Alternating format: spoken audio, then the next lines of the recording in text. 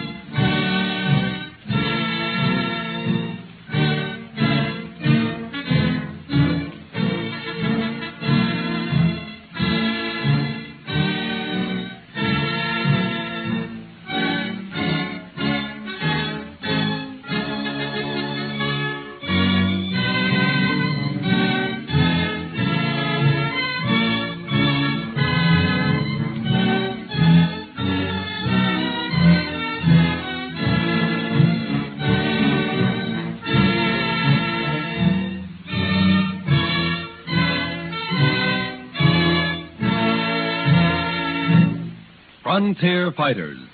Never to be forgotten heroic exploits in the history of a few brave men who made the West safe for civilization.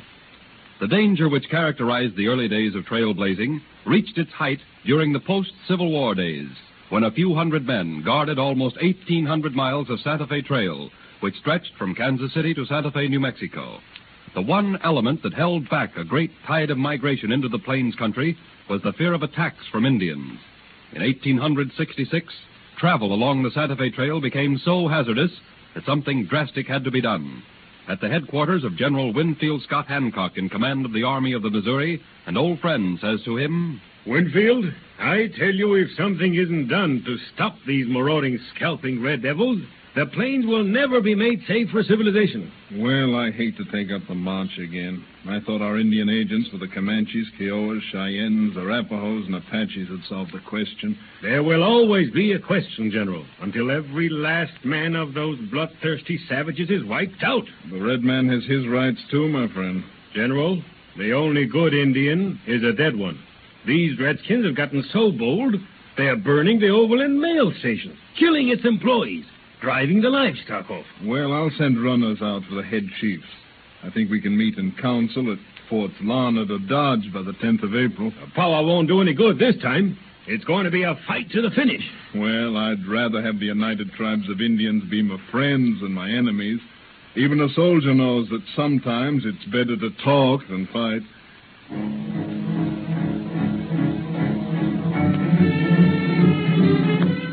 Fort Larned, April 14th, 30 miles from the encampment of the Sioux and the Cheyennes. Another runner from the Council of the Sioux and the Cheyennes, sir. And I'll talk to the Indian boy. General will talk to you. Well, what do the chiefs say in council this time, boy? They are filled with excuses, as before. This time, they have sighted a buffalo herd, and they must go hunting. Yeah. Go back to the chief's tall bull and bear that turns around and tell them the white chief Hancock will give them one day more. Then I'll march upon their villages. White chief, beware even in councils. All Indians will smoke pipe of peace, but they have secretly sworn to kill all whites. Obey my orders at once. So many Indians have guns. Today, white chief, the sun was red with blood of my white brothers that is to be shed. The shadow of that blood-red sun covered the plains. It is a warning from the Great Spirit. I have spoken in love and friendship. I yet have hopes of smoking the pipe of peace with my brothers, the Indians. With all except Santanta of the Kiowas. Of him beware. By day he will talk brotherly love with you, and at night steal in and scalp you. All the chiefs were finally brought together in a council at Fort Dodge, where the Santa Fe crossed the Arkansas. Now that we have smoked the pipe of peace with our white brothers, Chief Santanta of Kiowas will address the white chief, General Hancock.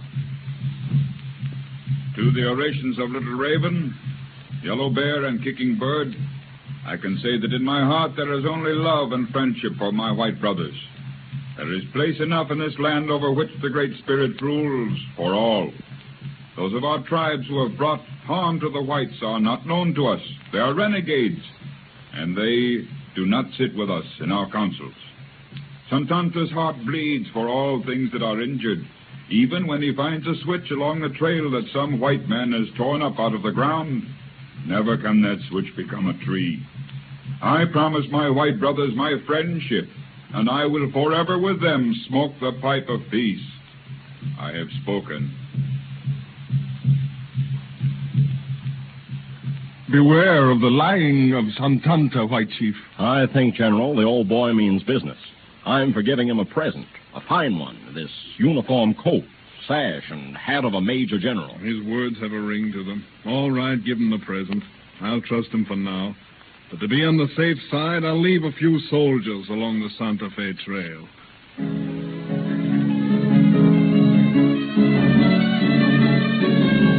The spring passed. The peace gift worked for a few weeks. In the summer, the Indians grew bolder and more aggressive. But the presence of the army along the trail held in check what might have been a general massacre. In the spring of 1868, the Indians renewed their attacks on frontier settlements and overland travelers with increased violence. And as victory crowned their efforts, the United Tribes met in secret council, and from Santanta were given the war cry. The council fires blaze into the heavens.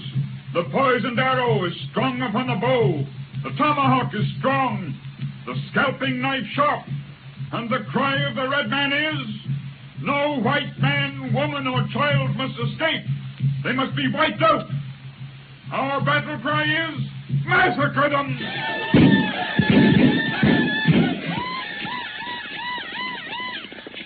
Came the summer of 1868, a terrible summer that was filled with murders and scalping. Horror-stricken immigrants turned back by the hundreds, and for the moment the tide of immigration stopped. At Cimarron Crossing, a band of yelling, painted devils attacked the wagon train. Can't hold out much longer against them. How much powder left in the barrel, Phil? The barrel is empty. They know we're out of ammunition. There they come for us, lickety-split. How many body those Comanches speak of? 14. It's just the three of us left now. We're goners. But we'll die with our boots on. Give them what we got in our revolvers, men. And give it to them good.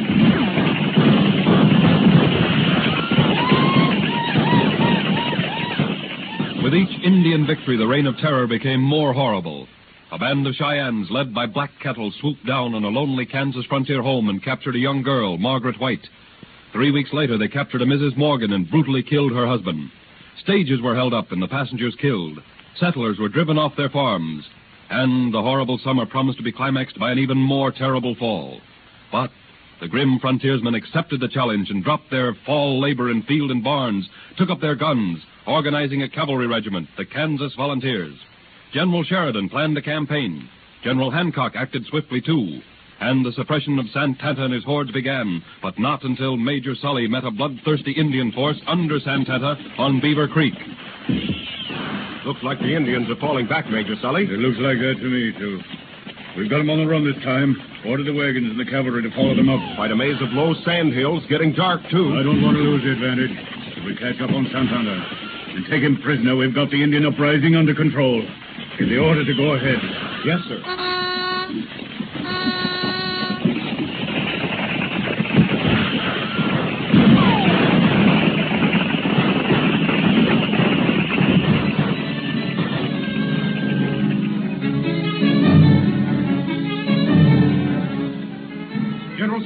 General Sully, wake up, sir. What? Santana's got us in a trap.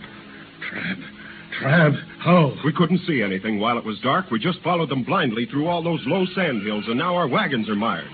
What was... I see now. That was one of Santanta's tricks. What's the hour? Dawn, sir. And the enemy? What is their position? They're closing in, sir. Their number? About 2,000. I'll give the order to fall back to Fort Dodge. Retreat, sir? Retreat, Lieutenant. That's what I said. But fighting every inch of the way. Retreat! Retreat! Retreat! Retreat!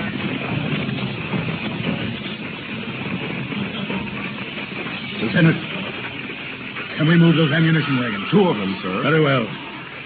Men, make every shot count. We've not one bullet to spare. If we can make Fort Dodge, we're saved.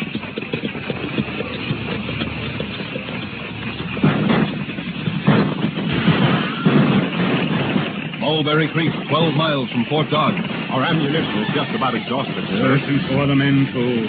And the food. And that red devil Santanta and his Major General's uniform is at the head of 2,000 yelping braves, pouring good Yankee lead into our men. Your orders, sir? Just as soon as it's dark, dispatch our swiftest messenger to Fort Dodge. Tell them to send us every round of ammunition they can spare. And soldiers? I dare not ask for one man. Fort Dodge is not too strongly garrisoned as it is. But give me ammunition, and our men will take fresh hearts. Given half a chance, I'll turn this blundering defeat of mine into victory.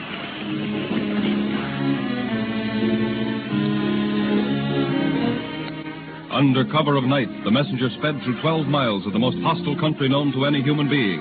And before another morning dawned, that precious ammunition was in the hands of Major Sully. Soldiers who had not slept in nearly 4 days, worn out with anxiety and fatigue. Soldiers who suffered from thirst and hunger suddenly forgot every hardship in the joy of being able to fill their carbines and rifles and give battle to a sneering, murderous, mocking redskin, Santanta. Awaiting your orders, sir. What do you think would happen if I give the order to charge the enemy? The men are pretty worn, sir. Horses haven't been bedded or properly fed in almost a week. I wonder if the thought of victory, the thought of thousands of settlers being saved, the stream of immigrants moving over the Santa Fe Trail again, a normal return of mail and passengers to the plains. I wonder, doing all this would be food and drink to the men. It would be life to them. They'll do their duty, sir. They'll do their duty and love it, or I don't know my men. All right, Lieutenant. Mount with me. Ammunition, son! Ammunition! Load your carbine! Load your rifle! Now we'll show those redskins! I wonder how they like the taste of Fort Dodge. I'm going to get 2 engines with 1 bullet this time. Major, there's your answer.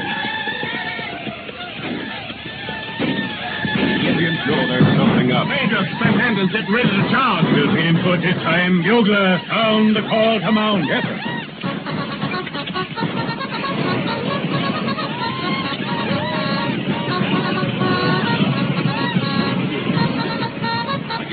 Rip-roaring ready to go, sir. Just look at their faces. You wouldn't think they'd been nearly a week without sleeping on short rations. Bugler, sound the call to charge.